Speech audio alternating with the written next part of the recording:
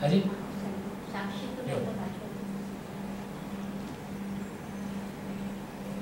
એ યંત્ર હતું સાક્ષિત્વનું, અખંડ જાગૃત હતું. પછી જ્ઞાનોપયોગને વિશુદ્ધ રાખવાના અક્ષુણ્ણ પુરુષાર્થનું, એટલે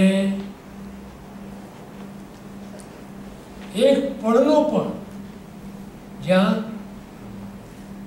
પ્રમાદ નથી એવું. કેવો પુરુષાર્થ આપણે ના કરી શકીએ, પણ આપણે એ પુરુષાર્થ પ્રત્યે અહોભાવ જરૂર લાવી શકીએ. અને જો અહોભાવ આવે આપણને ખરો અંદરનો હાર્દિક, તો એ પુરુષાર્થનું બળ આપણને એવું પ્રાપ્ત થાય કે બે ચાર ભાવની અંદર આપણે પણ કરી શકીએ.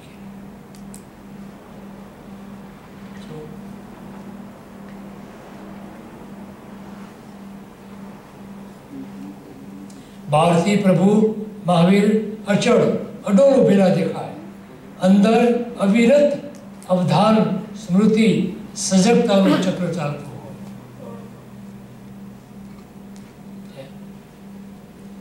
આપણે જાણીએ છીએ કે ભગવાન પ્રહારો અને ઘટિકાઓ સુધી કાયોત્સર્ગ કરતા. મહામુનિઓના વૃત્તાંતોમાં પણ કાયોત્સર્ગના જ ઉલ્લેખો આવે. તપનો અંતિમ પ્રકાર જૈન સાધનામાં અથવા જૈન સાધના પરંપરામાં જે જણાવવામાં આવ્યો છે તેનું નામ છે વિસર્ગ. વિસર્ગ એટલે સાધનાનો આખરી પડાવ, ધ લાસ્ટ સ્ટેશન. વિસર્ગ અથવા તો કાયોત્સર્ગ. કાયોત્સર્ગમાં શું આવશ્યકમાં લોગસ કે બીજું શું બોલે પૂછે છે. જો આપણે એટલા બધા નબળા થઈ ગયા છીએ કે આપણે શ્વાસ ઉપર આપણી સ્થિરતા ઉપયોગને નથી કરી શકતા. માટે આપણને આલંબન આપ્યું. એટલે આપણા માટે જે ધ્યાન જે છે એ એકાગ્રતા, એ ધ્યાન, એનું પરિણામ જે છે એ કાયોત્સર્ગ છે. એટલે જો આપણને ભગવાને નિર્જરાના હેતુરૂપ તપ બતાવ્યું, બરાબર? નિર્જરાના કેટલા પ્રકાર? 12. એ 12 પ્રકાર કયા? અનશન, મૌદ્રી, વૃત્તિ સંક્ષેપ, રસ પરિત્યાગ, સંલીનતા, કાય ક્લેશ, પ્રાયશ્ચિત, વિનય, વયાવેશ, સ્વાધ્યાય, ધ્યાન અને કાયોત્સર્ગ. બરાબર? તો કાયોત્સર્ગ જે છે એ પરિણામ છે, પણ એ પરિણામને લાવવા માટે આ એ 12મું તપ છે. એ 12મા તપની પ્રાપ્તિ માટે 11 તપ કરવા જરૂરી છે. ખ્યાલ? તો અનશન, મૌદ્રી, વૃત્તિ સંક્ષેપ અને રસ પરિત્યાગથી આપણી આહાર શુદ્ધિ થાય છે. કેમ કે આહાર જેવો હોય, જેવો અન્ન તેવો ઓટકાર. મન. ઓટકાર નહીં.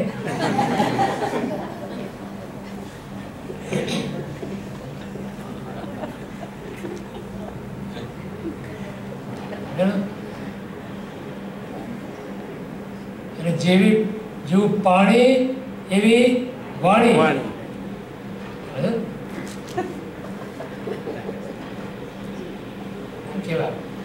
કેવો તો આહાર શુદ્ધિ જરૂરી છે. પછી આવે દેહ શુદ્ધિ. એમાં સ્થિરતા, આસનની સ્થિરતા જોઈએ. એના માટે શું? કાય ક્લેશ અને સંલીનતા. હે ને? તો સંલીનતા અને કાય ક્લેશમાં સ્થિર આસન જોઈએ. એના માટે આ અભ્યાસ છે. સ્થિર આસન એ પ્રાપ્તિ, આત્માની પ્રાપ્તિ માટે એસેન્શિયલ છે, જરૂરી છે. એ આસનની સ્થિરતા માટે આ 2 તપ કીધા. કયા? કાય ક્લેશ સંયમ. મન શુદ્ધિ માટે પ્રાયશ્ચિત, વિનય અને ભયામોક્ષ. પ્રાયશ્ચિતથી આપણા દોષોનું નિવેદન ગુરુ પાસે જઈને કરીએ, આપણા આત્માની સાક્ષી એને પ્રાયશ્ચિત લઈએ, પશ્ચાતાપ કરીએ, આપણે દોષથી મુક્તિ થઈ અને મન આપણું શુદ્ધ કરીએ, એ પ્રાયશ્ચિત છે. વિનય જ્યારે કરીએ ગુરુનો, ત્યારે આપણો અહંકાર આપણો કે જે આપણા મનને દૂષિત કરે છે એ આપણો શમે. અને ભયાવચ એટલે ગુરુની આજ્ઞાનું પાલન કરીએ એટલે આપણો રાગ, દ્વેષ, અહંકાર ત્રણેય વસ્તુ શિથિલ બને. પછી સ્વાધ્યાય. આજે તો બધા સ્વાધ્યાયમાં કૂદકા મારે છે. સ્વાધ્યાયમાં 5 પ્રકાર: વાચના, પૃચ્છના, પરાવર્તના, અનુપ્રક્ષા અને ધર્મોપદેશ. એ સ્વાધ્યાયના માધ્યમથી હવે આપણે જે મન શુદ્ધ કર્યું એટલે ઉપયોગની શુદ્ધિ માટે બાકીના 3 તપ છે. એ ઉપયોગની શુદ્ધિ માટે આ સ્વાધ્યાયના માધ્યમથી ઉપયોગને અંતર્મુખ કરવાનો છે. સ્વાધ્યાયનો અર્થ છે સ્વ અધિઆય. આપણા ઉપયોગને સ્વ પ્રતિ લાવવાનો છે. સ્વ પ્રતિને પોતા એ સ્વાધ્યાય હેતુ છે. તો સ્વાધ્યાય કરીને અંતર્મુખ થવાનું છે. અને પછી એ ઉપયોગ આપણો જે અંતર્મુખ બન્યો સ્વાધ્યાયના માધ્યમથી, એને ધ્યાન મારફત અંત પ્રવેશ કરે, એકાગ્રતા સદા. ઉપયોગ જે આપણો ફેલાયો છે 14 રાજલોકમાં, એને આમ એકત્ર કરી, કોન્સન્ટ્રેટ કરી, ફોકસ કરી આપણા આત્માની અંદર એને પ્રવેશ કરે, એકાગ્ર બને એ ધ્યાન.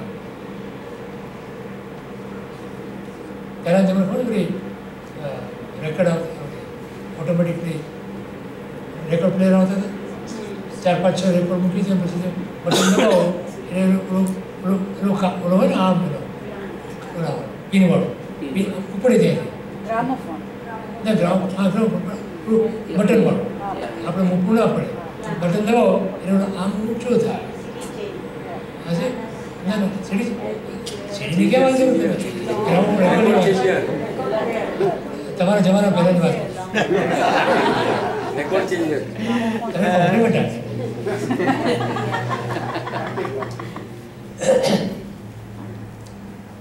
તો એ આમ બટન દબાવો એટલે ઉપડી અને ધીમે ધીમે ધીમે ધીમે ધીમે આમ જાય, જઈ અને પછી આમ નીચે આવે, અને પછી આમ રેકોર્ડને ટચ થાય. જેવી ટચ થાય એટલે તમે સંગીત સંભળાય, બરાબર? એવી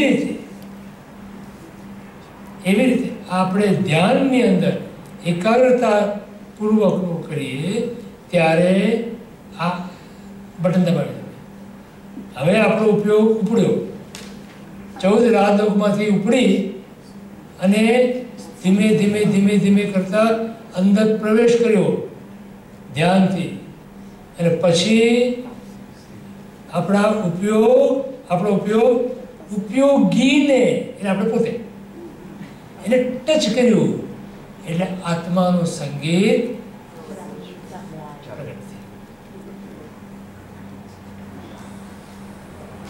એને આત્માનો અનુભૂતિ કહેવાય, આત્માનો અનુભવ કહેવાય, સમ્યક દર્શન નિશ્ચિત કહેવાય, નિર્વિકલ્પ સમાધિ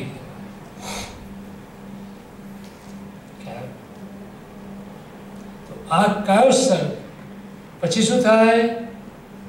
જેવો ઉપયોગ આપણો ઉપયોગમાં ડૂબ્યો આ છૂટી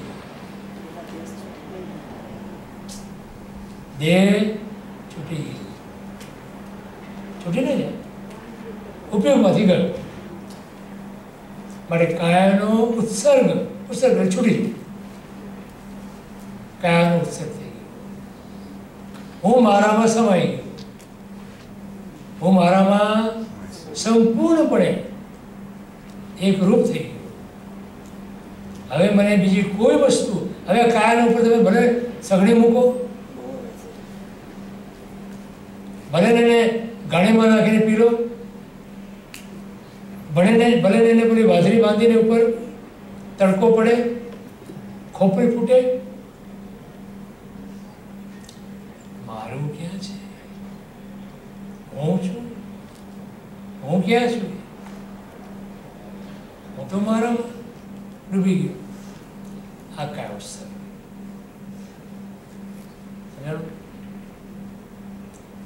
તો આપણે 6 આવશ્યકનો સામાન્ય વિચાર કર્યો. સામાયિક પછી 24 તત્વો, વંદન, પ્રતિક્રમણ. પ્રતિક્રમણ તો બહુ વિસ્તારથી છે, પણ સમયના મર્યાદામાં અલ્પ પ્રમાણમાં લીધું. પછી કાયોત્સર્ગ, હા વંદન કર્યું, પછી પચખા, પ્રત્યેકા અને આવી ગયા છે પચખા. હા શું વાત કહેવાય? શું વાત? પચખા, બરોબર. પ્રત્યાખ્યાન, જો કોઈ પણ પ્રતિક્રમણ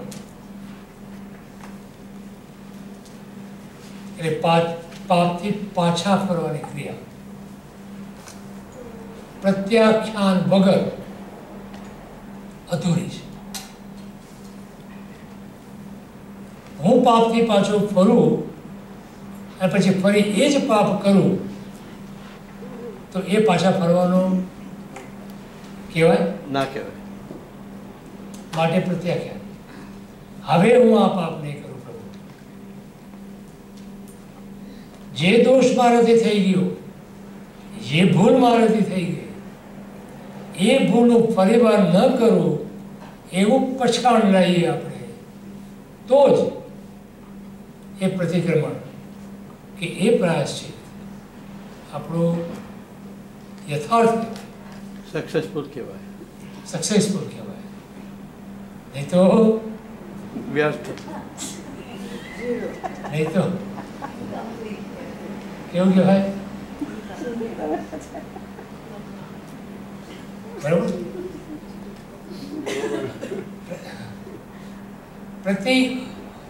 પ્રતિ આખ્યા એટલે પ્રતિની પ્રતિ મારા પ્રતિ મારે મને હું કહું છું હવે કે હે જીવ, તે બહુ દોષ કર્યા, તું અતિક્રમી ગયો, બહુ વખત તે ભૂલો કરી, હવે થાંભા, સ્ટોપ. તમે આપણે સ્ટોપ સાઇન કેવી છે? તમે સ્ટોપ સાઇન એને કેટલા હોય છે? સ્ટોપ સાઇનના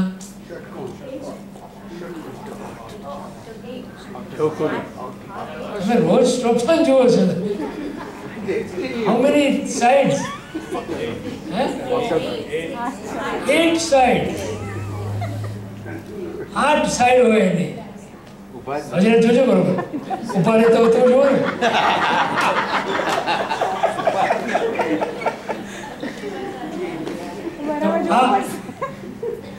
એ સ્ટોપ સાઇન આપણે યાદ રાખવાની. 8 કર્મો, 8 એટલે 8 કર્મો. એ 8 કર્મોથી મારે બચવું છે. સ્ટોપ. બરોબર.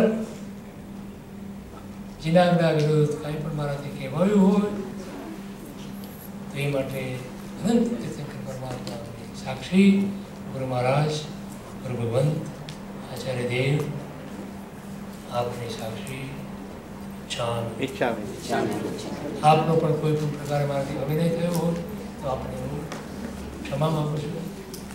આપણે બહુ શાંતિથી 2.5 દિવસ સુધી આ આપણી ભગવાનની વાણીને સાંભળી એ વાત અને એ વાણી આપણા બધાના આત્માની અંદર પરિણામ પામે એવી પ્રભુને પ્રાર્થના, ગુરુદેવની પ્રાર્થના. આપણે પણ ખૂબ ખૂબ શુભેચ્છા. સાહેબજી, એક નાનો ક્વેશ્ચન છે. હમણાં જ આપણે થોડી વાર પહેલાં વાત થઈ ગૌતમ સ્વામી મહારાજ જે અષ્ટાપદ પર ઉપર ગયા. હા, એ કંઈક તમે કંઈક બીજું એક કીધું તો પછી આપણે વાત કરશું. એક પોઈન્ટ ઇઝ પેન્ડિંગ, તો જો પ્લીઝ જરા.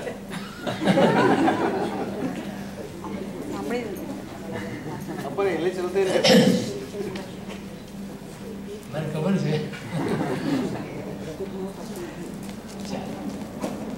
અષ્ટાપદ પર હા, કઈ વાત? અષ્ટાપદ પર્વત ઉપર ગૌતમ સ્વામી ભગવાન જાય છે. એ જ વખતે દેવલોકમાં રહેલા વજ્રસ્વામીના જીવનો દેવ ભાવમાં જ્યારે હતા એ દેવ તરીકે પોતે ત્યાં અષ્ટાપદ ઉપર દર્શન કરવા આવ્યા છે. વજ્રસ્વામીનો જીવ જે દેવ હતો અને એ દેવ ગૌતમ સ્વામીને જોવે છે, એમને વંદન કરે છે અને કહે છે ગુરુદેવ હિત શિક્ષા આપો. શું કહે? આપણે ગુરુ પાસે જઈએ શું કહેવાનું?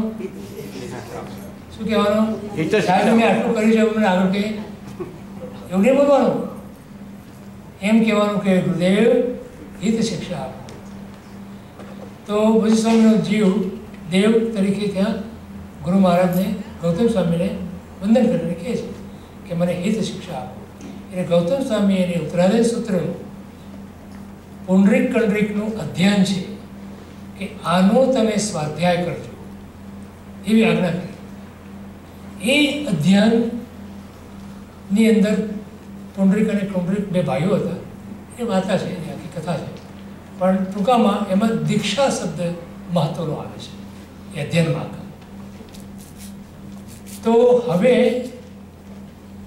ગૌતમ સ્વામીએ કીધું કે તમારે રોજનો આનો 500 વખત સ્વાધ્યાય કરવાનો છે. કેટલો? 500 વખત. 500 વખત. અને એ વખતે વજ્ર સ્વામીના જીવનું દેવ તરીકેનું આયુષ્ય 500 વર્ષનું બાકી હતું.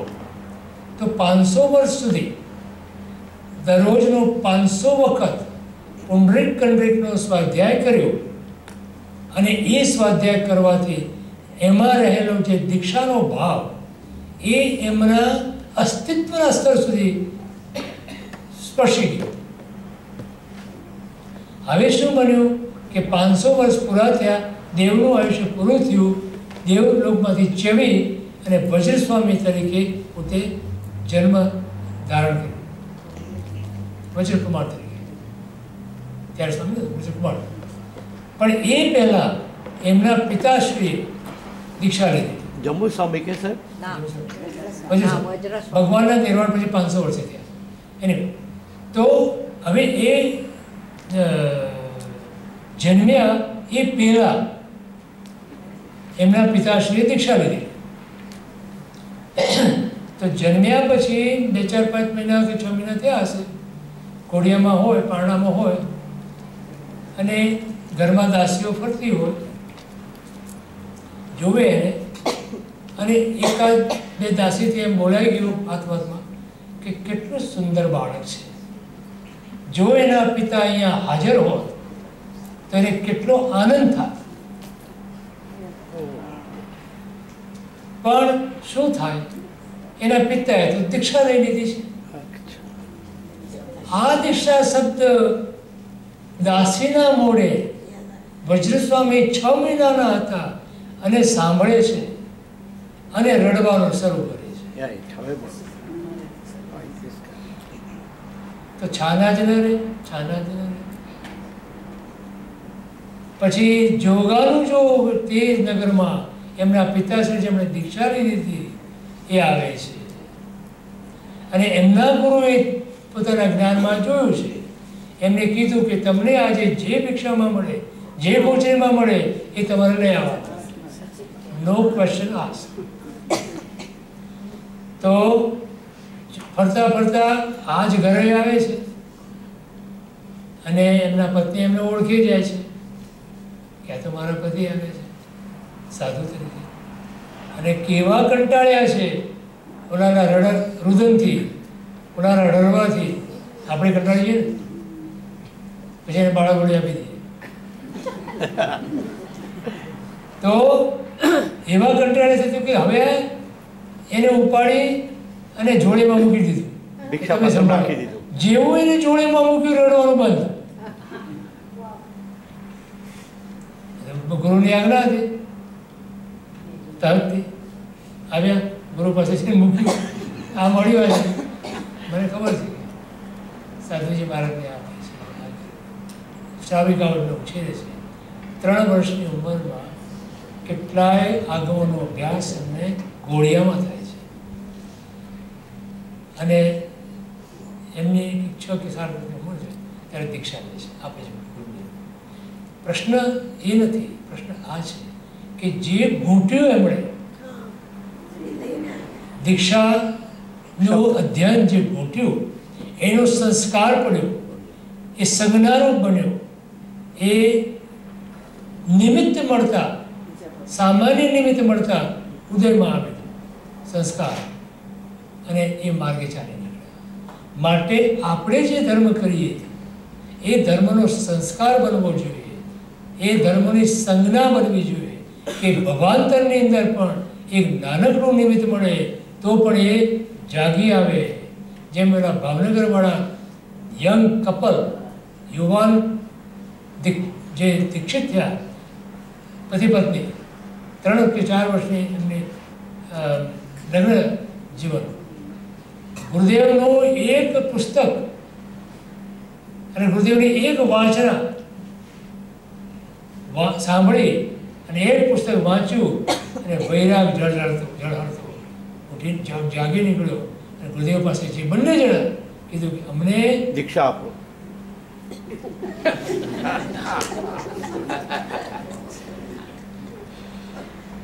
કયો પ્રથા? ગુરુદેવ કહે છે કે વૈરાગ્ય તો હતો ઝળહળતો, અનેક જન્મોનો, રાખ વળી ગઈ, રાખ ફૂંક મારી ઉડી ગઈ, ઝળહળતો વૈરાગ પ્રખર થયો. આપણે એવો સંસ્કાર પાડીએ કે આપણને પણ એવું નાનકડું પણ નિમિત્ત પડી જાય અને આપણે પણ એ માર્ગે ચાલી નીકળીએ. સર્વ જય નામ જયથી શાહ. સદગુરુ મહાવીર સ્વામી ભગવાન કી જય.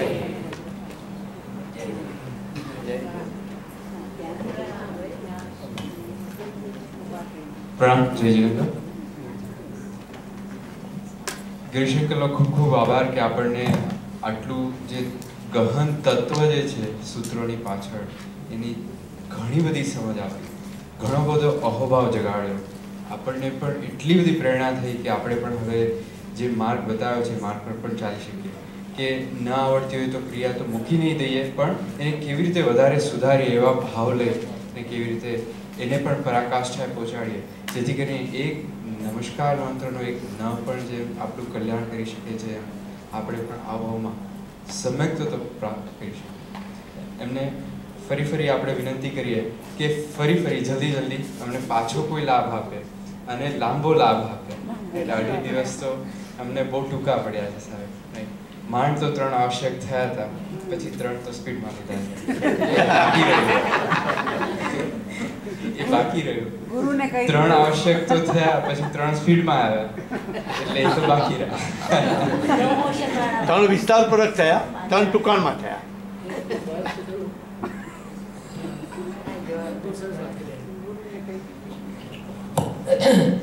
ચાર ઘાતી કર્મો છે ને, 4 ઘાતી કર્મોમાં એક ઘાતી કર્મને તોડવા માટે 3 ગુણસાધક જોઈએ અને બાકીના 3 ઘાતી કર્મોને તોડવા માટે 1 ગુણસાધક જોઈએ.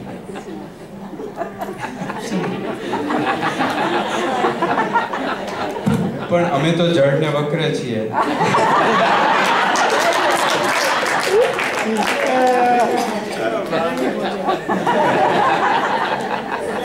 એટલે અમને ફરી બોધની આવશ્યકતા છે. એટલે 1 વર્ષે 1 વાર 2.5 દિવસે પૂર્ણ નથી થતું અમને. દવા બહુ વધારે જોતી હોય છે એટલે ડોઝ ફરી આપવા આખા સંઘ તરફથી વિનંતી.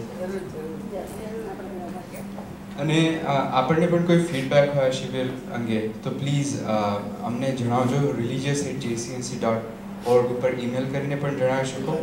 અને રિલિજિયસના રેપ્રેઝેન્ટેટિવ અહીંયા પણ છે તો પ્લીઝ એમને પણ આપ જણાવો કે આપણને કેવું લાગ્યું અને નેક્સ્ટમાં શું કરી શકીએ.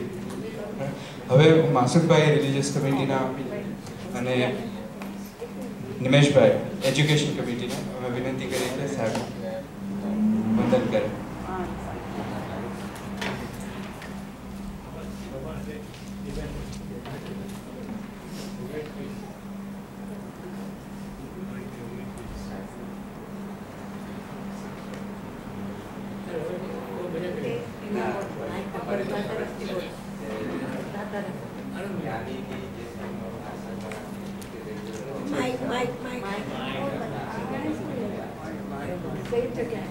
On behalf of the Sangh, say it again.